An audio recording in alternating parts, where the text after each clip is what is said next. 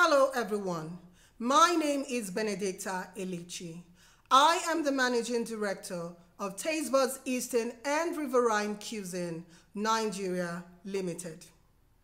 I want to use this medium to call the attention of well-meaning Nigerians and concerned parents to Greensprings Secondary School Awoyaya, where my son attends.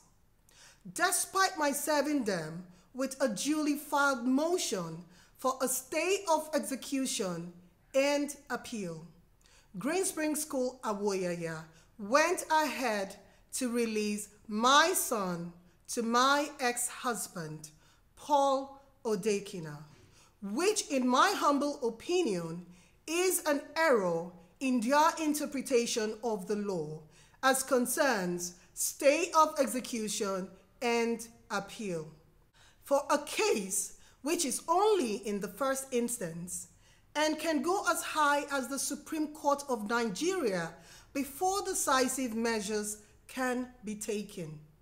In this instance, maintaining status quo should have been the norm as against taking steps that in my humble opinion seem very prejudiced and mischievous.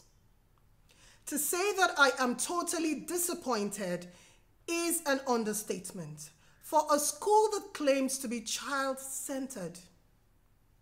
Prior to this, we had a standing agreement on paper that my son will spend his Christmas holidays with his father and the Easter holidays with me.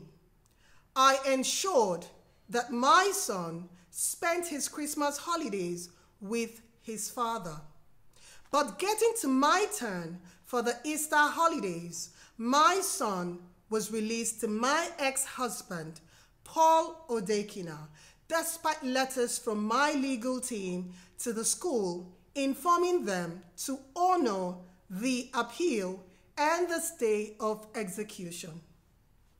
None of the other schools my children attend made such an ignorant blunder after receiving my application for a stay of execution and appeal, thereby confirming my suspicion of a collusion between the management of the Greensprings Secondary School Awoyaya and my ex-husband, Paul Odekina. My question for Greensprings Secondary School is, for an organization like yours that has been in existence for over 30 years, I believe you must have an experienced legal team to advise on the implications of a stay of execution and appeal. Why did the Greensprings School management choose not to maintain the status quo despite being duly served? Attached is a pre-action letter put together by my legal team, which was served upon the management of the Greensprings Secondary School Awoyaya, and they were given 7 days to respond to this letter. Up until this moment, the school has decided to keep mute on this subject.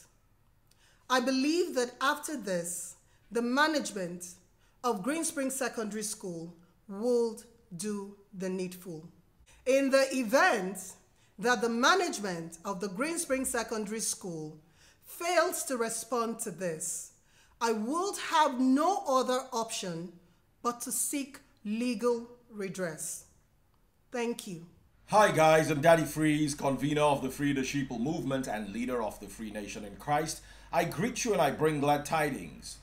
I'm reacting to a video I saw on Tastebud's page where she said Greensprings School prevented her from spending time with her child because they refused to acknowledge a stay of execution that was served on them. And they proceeded to hand over her child to her ex, despite a prior agreement that suggested that she should have the child for the Easter holidays, after she willingly allowed her ex to have the child during the Christmas period. I'm not very learned when it comes to legal matters, but I personally believe some things are pretty much straightforward. It's like you're in a plane and the pilot announces we have some clear air turbulence. How much aviation understanding? Do you need to have gone to ground school? Do you need to have been behind in a cockpit for 1,000 hours to be able to figure out that clear air means no clouds, air is clear, turbulence, plane is shaking? Think about it. What does stay of execution mean to you as a layman? It means stay, stop, freeze the execution, carrying out what you want to carry out. Stop. There's a stay on it.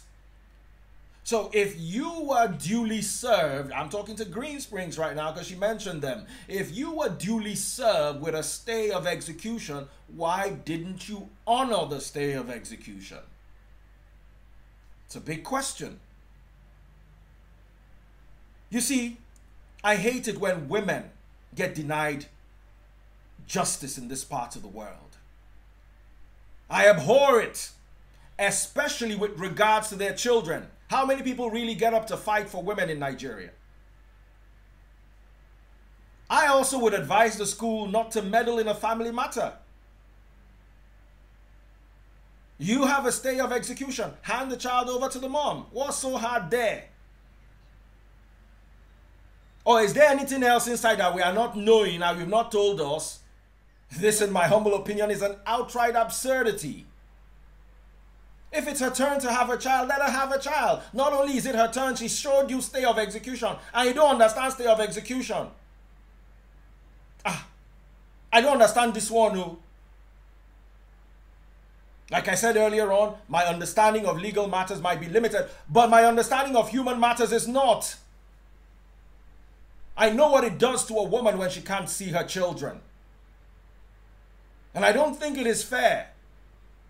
If she, like she said, if she truly did what she said in that video, she gave a child to the ex in December during the Christmas holidays, when it was her turn, why didn't she get the child?